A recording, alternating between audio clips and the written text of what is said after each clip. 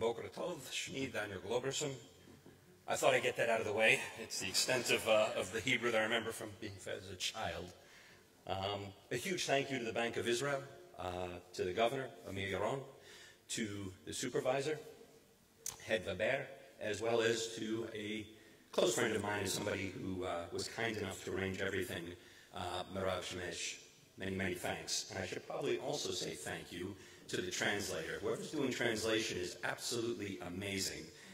The reason I've had the headphones on isn't because I'm a DJ in my spare time. It's actually because my Hebrew is very, very poor.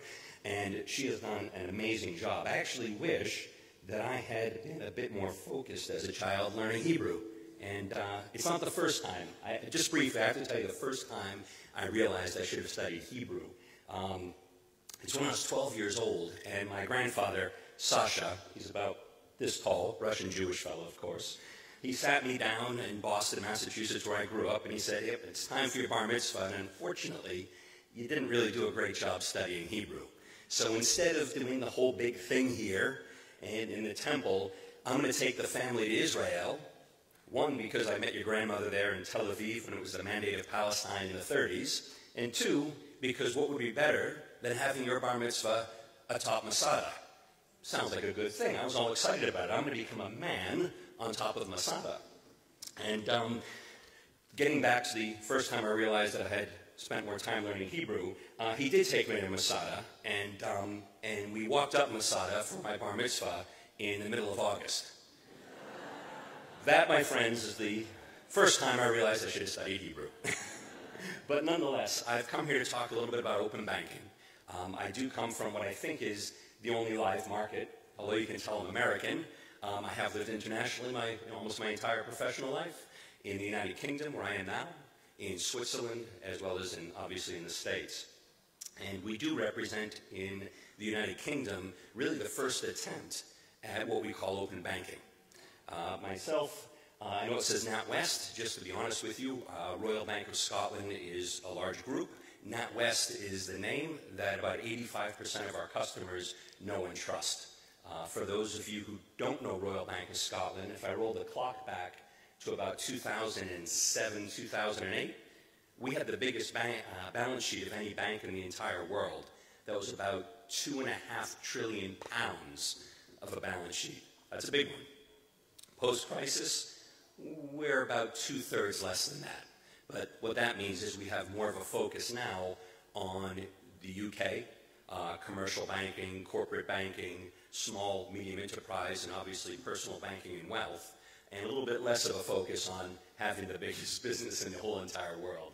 So that's why it says NatWest. So one of the most powerful things I think we can do is to quote people that we all hopefully know. And so I want to introduce you to, I'm not going to go over the contents because that'll explain itself. Introduce you to somebody named Mark Carney. Mark Carney is the governor of the Bank of England. I'm sure many of you have heard of him. Mark's actually from Canada, which is an interesting mix. Although coming from America, most of us believe that's a state somewhere near Alaska. It actually is a country, I can assure you, it's a beautiful one as well. But Mark came out with a rather strong statement, and I actually highlighted some words here. Wave of innovation, democratizing financial services, more inclusion, better connected, people being increasingly empowered, people and businesses, unbundling banking services into its core functions. The speakers before me this morning all talked about this very same thing. How do we create competition? How do we unbundle? How do we change the public's view that there's my bank and that's what I'm stuck with? New entrants, new technologies, economies of scale enabled through technology, right? Pre the internet evolution, you couldn't really scale a bank. A bank was bricks, it was mortar, it was cement, it was buildings. In the internet revolution, we can scale to anything. You think of Amazon in 1994 as a bookstore. Now Amazon delivers actually to my very own house the same day we order in most occasions. So that's economy of scale enabled through digital technology. And we can create a financial system for a new age. That's none less than Mark Carney in 2017 with a strong pitch for what we could do in the United Kingdom as well as what we could do in Europe. And If I check my news right this morning, the United Kingdom is still part of Europe, so we're still safe to say that. So, I'm going to bounce around a little bit just to drive some understanding of what we've done and why. You're going to see one of these. Everybody has to have a Venn chart. So if you have a PowerPoint presentation, I have my Venn diagrams. That's one check for me. But on the left, we're showing the CMA. The CMA is our Competition and Markets Authority. The Competition and Markets Authority, by its very name, is designed to ensure competition in all industries. It's not just banking. In fact, banking is just one little piece. Utilities, telecommunications, shipping, everything. The Competition and Markets Authority, about 4 or 5 years ago, performed, I guess, an investigation of the retail banking market and determined, unsurprisingly, that there were too few banks. Probably not surprising to anybody who studied economics, and that in free economies, the opportunity of scale tends to mean mergers, acquisitions, and taking advantage of that scale. So the CMA did a lot of things, to be honest with you. We're not going to go over all of them. There's a lot of things about fairness and charges and fees and all the rest. But one of the things the CMA did was demand open banking. And if you want to think about it in a bit of a vacuum, what they really did is insisted that 9 of the largest UK banks, by current account market share, effectively implemented the vast majority of PSD2 open banking about 18 months earlier. And so that's put the UK in a position of being not just an early adopter, but the earliest adopter. So 9 UK banks, the largest, that includes Northern Ireland, it's part of the UK. Current accounts, so under the CMA order, they were only looking at current accounts, so that's where they started. Most payment types you can make from a current account. And one of the things they did, which I think is incredibly important, and that's a view, is they insisted on standards. So rather than a world where we have open banking, where each bank could set up an interface, which we'll talk about in a minute, and new entrants, startups, fintechs, and others would have to learn each bank's interface, which costs money and time, they insisted on a standard. Not only that, they asked us to fund the body that created the standard. So this is probably the first time ever that 9 banks worked together, who normally compete, to create a standard around anything that wasn't in their best interest. So that's what we had done. That kicked off in January 2018 amongst those 9 banks. And again, that's over 90% of current accounts. That's almost all public banking, to be honest with you. On the PSD2 side, PSD2, Payment Services Directive 2, which implies there was a Payment Services Directive 1, which there was, that talks a lot about competition in payments. So a slightly different angle than competition just in banking and current accounts. This is Europe-wide. This is driven by the European Commission. All European countries that are part of that have to enforce the law. PSD2 for open banking comes in September of this year. That's all EU financial institutions, so not 9 big British banks. We're talking about thousands. The last count, I think there were 8,000 what we might call credit institutions and payment institutions across Europe. So all of those are in scope. All payment accounts, so any account you can make a payment from. All payment types, even those that aren't used that often. The one thing that was probably a little bit of a miss, in my opinion, and I think it's important for all of you, is there wasn't a mandate for standards. So that naturally is happening to an extent. There's a few different standards across Europe. If you look at this at all, you've probably heard of the Berlin standard and the Steta standard and all the rest. So there are some standards evolving, but realistically, there's nothing that mandates that to happen. So those are the drivers of open banking from a regulatory perspective. So how does the thing work? Because it does sound a little bit scary at first around, and we've heard it from customers, by the way. We've been live since last January. We've got 8.2 million customers so far that can utilize open banking services. And one of the frequent things when customers do ask is, please don't share my data. Why are you giving my data away? And so obviously we have a long way to go in describing how it works and marketing it properly. But in terms of how it does work, everything starts with a customer on the top left. And what happens here is we have regulated third parties on the top right. Those third parties in the UK and Europe are approved for either account services, data services, payment services, or both. They're approved by their national authorities, so the same authorities that approve banks. And so a customer actually digitally consents to a third party. So for instance, if I'm on a website that says, hey, we're going to help you find a better deal on a mortgage, for instance, I can consent to that third party to see my account history to prove what I can afford and all the rest. And I can share that with them securely. They obtain my consent. I'm then redirected to my bank, where I tell my bank that it's okay to share. My bank doesn't have to know anything about the third party because we have digital certificates and so on and these open banking directories that make it safe. But customers don't consent to their bank. They consent to a third party. And then they're redirected to their bank digitally solely to authenticate, and I'll go through that in a second, that it's okay to share data with that third party. So the responsibility of that data actually sits with the third party in this case. So that's kind of how it pieces together. There's lots of technical jargon behind it. To be honest with you, it's not all that important. I want to take a quick detour because we always talk about APIs. In fact, it happens all the time. APIs this, APIs that, open banking's around APIs. And one of the things that we tend to do a rather poor job of is explaining what an API actually is.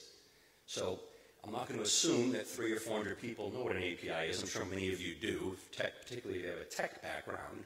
I've got an example here. One thing to keep in mind, APIs aren't new. The concept was developed, I'm going to say, in the late 60s, early 70s. So it's not a new concept. How it's being used is very new. So I've come up with something that many of you might be familiar with, and that's a picture of a phone, has a map on it, supplied by Google, connects with your friends to tell them how much exercise you've done, Facebook, and has a device to track all your steps. Clearly, I don't use one of those devices, but many of you do, and that'll track your steps every day. All of that's enabled through APIs, application programming interfaces.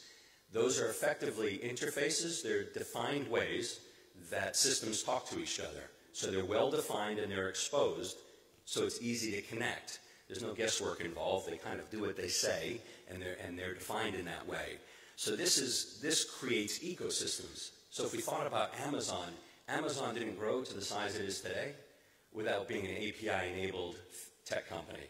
That was something that Jeff Bezos, the founder of Amazon, insisted upon in 2002, and we as banks in 2019 are debating whether it's a good thing or not. I think he's done a pretty good job of explaining why it was a great thing. So, how does that work? You're going to have a little trouble reading this, but again, I want to get into some corners of this, some details of it, because I think that what's important is I kind of explain and help you understand how it really works for people. So as a customer, there's two different ways this could work. One way is I'm on my phone or on my desktop or on my tablet, and I go to a third-party site, and it redirects me to my bank after I've consented to share data or to initiate a payment. And I've consented to that, I'm redirected, and a few things can happen. The first thing is I could be challenged from my bank with my online banking credentials. Fair enough, if done well, and it hasn't always been done well. The regulators have a magnifying glass on those banks that haven't done a good job. But if done well, it feels just like you're logging into online banking, passwords, passcodes, whatever. That's not a bad journey, but it doesn't solve for one thing. It doesn't solve for many of us, and I'm going to use the example of Mr. Sturm, the zap, zap, zap. It doesn't solve for modern expectations. We're modern people now. Doesn't matter what generation we're from. We're used to pressing one button, everything's done. My card's held on file, I press it, it's done. I want to order something, I press it, it's done. I want to order my Get taxi this morning, I press a button and it's done. It's considered a lot of friction for people who use mobile phones, which is about 60% of UK online banking users or mobile users. It presents friction they're not used to. In fact, if you were to ask me what my online banking credentials are, I'd be honest with you, and I just don't know. I use a thumbprint, I don't know what they are. And to make big payments, thankfully my wife doesn't let me, so I don't have to remember my credentials anyhow, thankfully. In this case, we've moved to leveraging the mobile app. So instead of being redirected from the third party to a kind of special bank web page to enter in your details to say it's okay to share, In this case, all it does is pass me my mobile app that's on my phone. I put in my thumbprint, and I'm good to go. And that's a huge step forward, and that's being implemented right now. So UK Open Banking has been live for about a year. That's now being implemented by the banks. That will change how it works. That will change everything for those people who otherwise either don't know their information or don't feel comfortable about it. Going to your mobile app and being asked for your biometric or your face or whatever else, whatever your bank thinks is safe, that is the best experience you can have. So that's why I want to dive into that just a little bit. It shows the difference between redirection and passwords versus mobile. So something certainly for our Bank of Israel friends to think about. So what makes a successful ecosystem in open banking? And whether we consider the UK experiment successful or not yet, and it's early, there's some things that help move it along. There's oil for the gears that makes things work, and we've learned this over the past, not just years since we've gone live. This was 18, 24 months in planning, setting standards, having long debates and legal debates and all the rest. So I'm going to go through them, and they're not in any particular order. And again, some of it's biased based on my experience. API standards. Adopting a standard, I believe, is critical. I don't think it drives competition to have every bank having a different interface and every third party, every fintech, every competitor having to learn how that works. There's enough standards out there. There's a UK Open Banking standard. There's a Berlin standard. There'll be more. And even though there are a lot of standards, a fintech could either learn how all those standards work, or they could partner with one of the emerging companies, of which there's over a dozen, whose sole purpose in life is to standardize across all of those. So that can be managed, but I think it starts with standards. Regulated entity directories, this is another big one. In order for customers to trust how this works, every time a call comes into our interface, every call, not once a day, not just the first time, every call, and we get over 1 million calls a day on our interfaces, we go straight to an open banking directory. That directory is connected with the regulator. So we'll know if a third party's approved, we'll know if their approval has been revoked, we'll know their exact status every time. That provides a lot of trust in the ecosystem. Liability models, what happens when something breaks? So when it comes to data sharing, or what in the UK and Europe we call AISP activities, when it comes to data sharing, whoever you've consented to access your data, if that's misused or lost, that's between you and them, not you and your bank.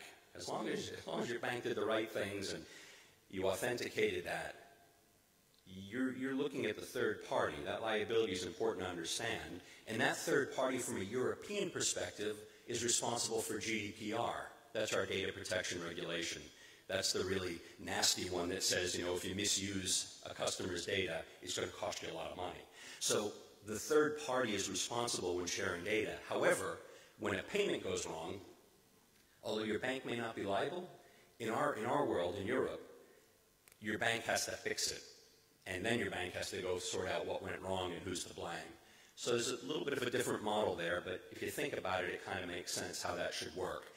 And to be honest with you, if it wasn't, I don't personally think it's great that banks are responsible for people maybe doing foolish things in payment land, but realistically, if you're going to drive competition and make customers confident, money moving is the most critical thing in the world, and customers need to know who they go to, and that's their bank. Approval processes, that kind of does what it says on the title.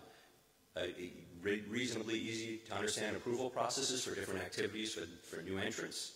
And approval processes which are transparent. So again, the public has confidence that the regulator's treating these new entrants, maybe not the same as a bank, but similar to a bank. Frictionless customer journeys, we just talked about that before. In the UK, some of the banks probably didn't think all that far ahead and put a bit too much friction in the journeys, which clearly wasn't going to last very long. So they've now invested 2 times to make those right. And we gave the example before of frictionless in the mobile land is using your mobile app and biometrics, not entering in a bunch of passwords. Dispute management, if something goes wrong, a dispute management, that can be run by anybody. It could be run by a banking group, it could be run by fintechs, it could be run by an industry body. But again, having a place to go when things don't go right, and assuming that open banking to you includes payments. In Israel, faster payment rails.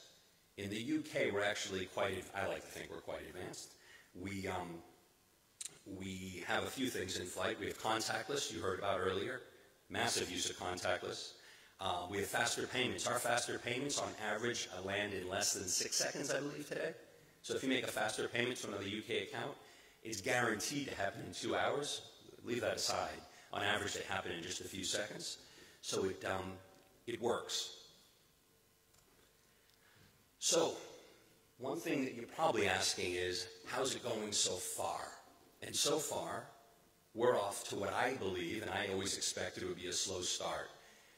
Keep in mind there's a few things at play. One, if you roll the clock back 5 or 7 years, the UK, I think, was one of the first countries to do current account switching, which meant if you wanted to switch to another bank, it could be done in less than 24 hours. It was guaranteed by both banks that all of your direct debits and everything else wouldn't go wrong, nothing bad would happen. And for all of that excitement, less than 2% of the public switches their account every year. And that might seem strange. So why wouldn't you switch your account? I got to be honest, as an individual, I suppose I could switch my account. There's probably a better deal on it, I'm sure. But when I wake up and I put a list together of the top 1,000 things I want to do today, switching my current account isn't at the top of that list. It's probably important to keep that in mind because although we think that if we made it easy, it would happen, it really hasn't happened. So, slow start. We are off to a slow start, as expected. A few things. One, lack of public awareness. The public in the UK doesn't know what open banking is.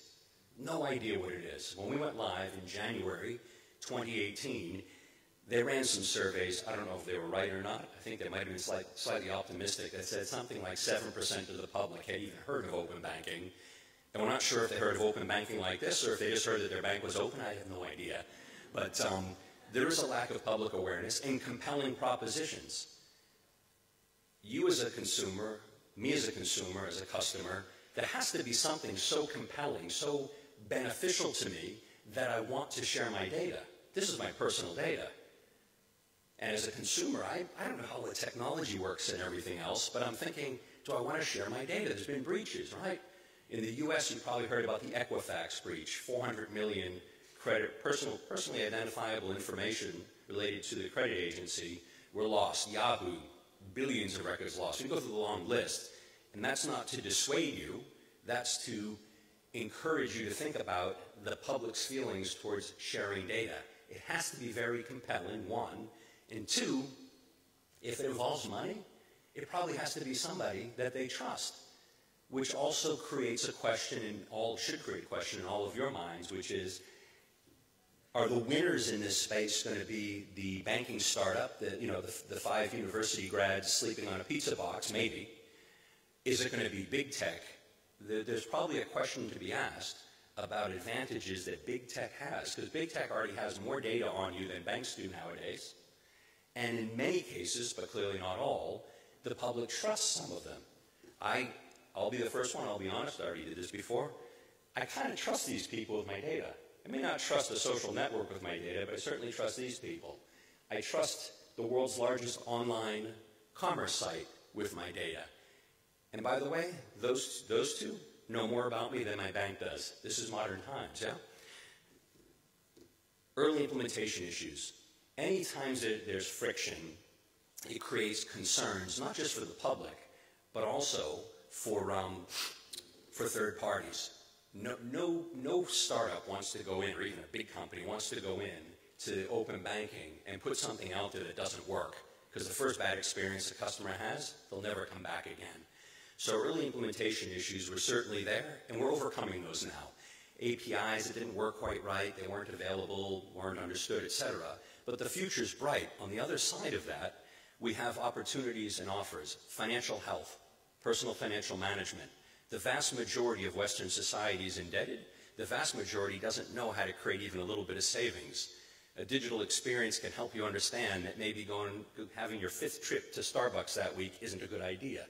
Small example, but those are the kinds of things we're talking about. Or I want to save for a wedding, or I want to save for retirement. Digital experiences can be amazing, particularly with AI, particularly with some of the personetics types of propositions. Faster payments, innovative payments, people will use this if payments work better. I can pay my friends, I can pay, and it's cheaper to pay too. Keep in mind, when we talk about payments and open banking, still have 5 minutes, thanks. When we talk about payments and open banking, we're not just talking about disrupting banks. We're talking about disrupting payment rails. We're talking about disrupting credit card companies, issuers, and acquirers. That's all right in the crosshairs of PSD2. This isn't just about banks. This is about the entire ecosystem. Getting a better deal and access to credit. As Mr. Sturm said, it doesn't guarantee you're going to have the lowest rate, but if you have trouble getting credit or getting a good deal on credit, open banking will most certainly make that a whole lot easier. With a few clicks, we've already seen this in the UK, you can find out who will offer you credit at the best price, and looking at things which historically they didn't look at. So not just looking at the credit reference agencies, but looking at your spending history and your likelihood to pay. So it's cool stuff. And obviously banking services available in new digital channels. We have to understand as banks that we can't force our customers to interact with us just in our channels, just in our branches, just on our telephones, and just on our devices. Customers want to interact with us in social media, on Facebook. They want to interact with us when they're checking out to buy something to say, hey, could I get installment lending? They want to interact with us on voice devices like Alexa. They want to interact with us in their cars. APIs make that all possible. So, where are we in the live market as of February? There are 230 third parties in various states of approval in the UK. 90 have been approved thus far. 20 are actually active. They're out there with offerings. There were 26 million API calls from those third parties to the 9 banks in February alone. That's nothing. That's tiny. Roll the clock forward a few years. It won't be 26 million. It'll be in the billions, easily. And when we think about payments, about how open banking payments will disrupt debit cards and credit cards, it'll be in the tens of billions per month. And availability of APIs isn't bad. We're less than a year in at this point, and 97% availability on a 24-hour clock. That's not bad. So, I work for a bank. Many of you work for banks, not all of you. There's risks to us. What are the risks? Disintermediation from banks and non-banks. Disintermediation from digital banks, from challenger banks, from Monzo, from Starling, you've heard of these names, from Revolut, from challenger banks, from the metros, from non-banks, companies whose businesses have nothing to do with banking, but they want to be the front end of your banking service. They want to provide you with an app on your phone that is better than what you have, and show you the whole market of financial products that are probably, potentially, maybe, a better deal or more customized just for you. Margin compression. With marketplaces and transparency comes margin compression, and the revenue and profits will squeeze down, and the initial costs and complexities to create everything we've talked about in the land of APIs, it's very expensive, and it is very complex, I'll be honest. But what does that mean for us? We can deliver to current customers and future customers on new devices and channels. To be honest with you, I'm in active conversations with the likes of Facebook, with Amazon, and dozens of others. Product distribution opportunities, places where we don't normally sell products because they're not our customers, we can put things in new places. Installment lending for companies that would like to be able to do business digitally, but sometimes with the bigger basket sizes, it's hard to convert those. Integration with business customers. Our very own business customers can connect with the bank. Not just fintechs, every customer. They can connect with us. Real-time payments, real-time account data, etc. It'll enable our business customers to be more efficient and effective. Fintech partnerships. Historically, when a bank wants to work with a fintech, you could spend 12 or 15 months just arranging everything. With what we've done today, we've proven it 3 times this year, we can get connectivity in place in 2 weeks. Improve time to market for our digital propositions, those ecosystems we talked about, and driving innovation. So, parting thoughts. I got 33 seconds, so sorry for speaking so quickly. Although open banking is about competition, we talked about leveling the playing field, non-bank participants. We've talked about the fact that this is starting in Europe and the UK. We've already got Canada, Brazil, Australia, here in Israel, Japan, all actively seeking a similar outcome. And there's active discussions in the UK about how do we move this beyond the current regulation? How do we open up pensions and investments and other things? The reality is open banking, for me, is the tip of an iceberg on open data. The fact that all of us own our data, and we should be able to move that around as we wish for our own benefit. So I think it's bigger than just banking. So with that, and having used up 30 minutes, and only 2 people having fallen asleep so far, I do want to say thank you. Toda.